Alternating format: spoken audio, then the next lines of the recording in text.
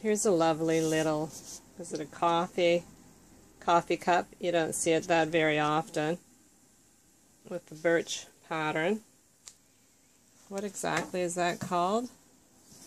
It is called Royal Albert, Bone China England, Silver Birch.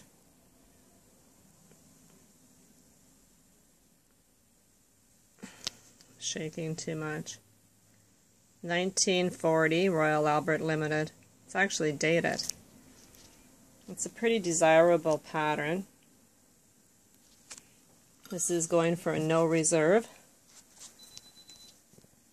Royal Albert's pretty good china. There is no cracks or chips. There's a little bit of wear to that handle. It's been used.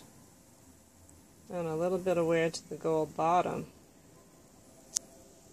A lot of the pieces haven't been used, Royal Alberts, but I'm sure the coffee cups would have been a more heavily used piece compared to the teacups.